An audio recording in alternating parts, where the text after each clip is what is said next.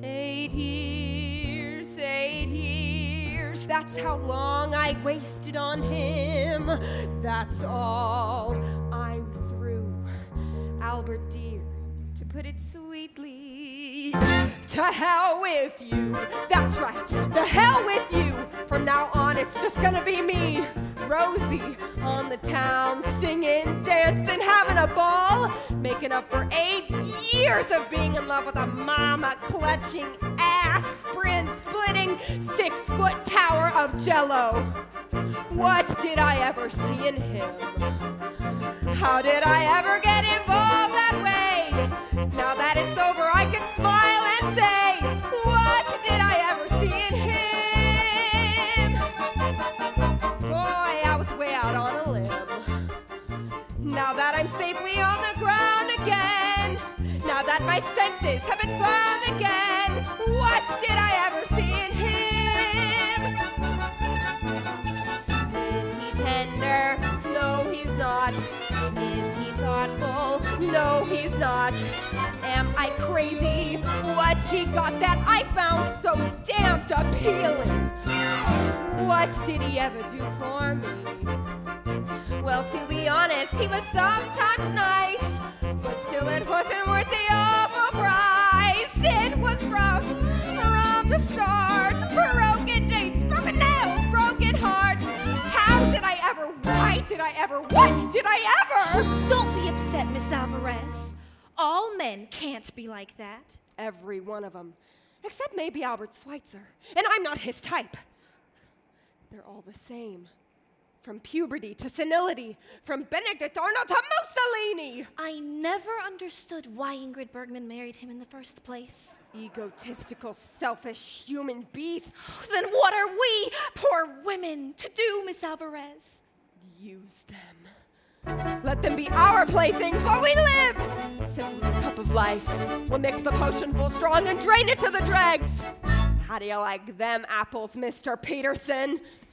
Do we need them? No, we don't. Do we want them? No, we don't. Will we leave them? No, we won't. Tell me, what did I say that for?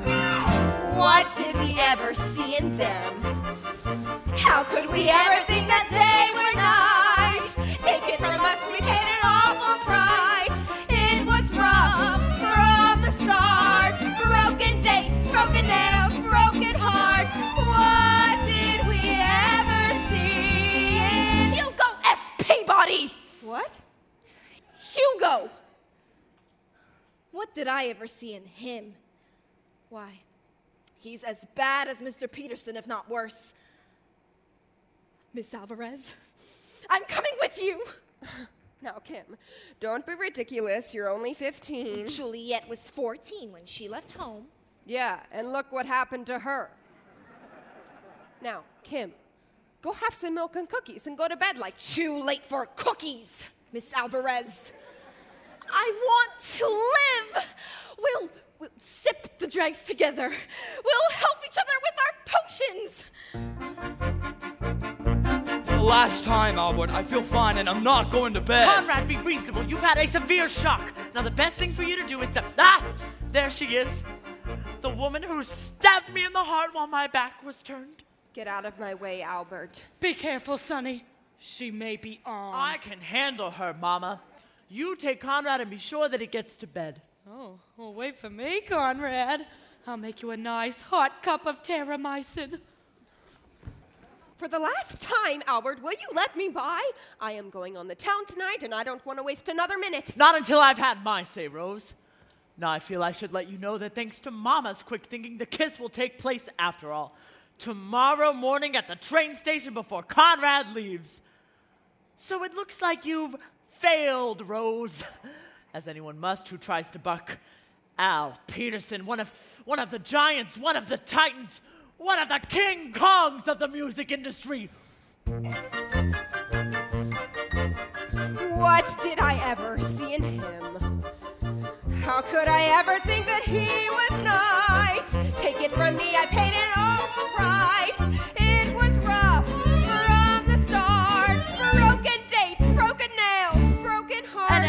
mega builder, a colossus. Get out of my way, you defrocked English teacher. What did I ever see in him?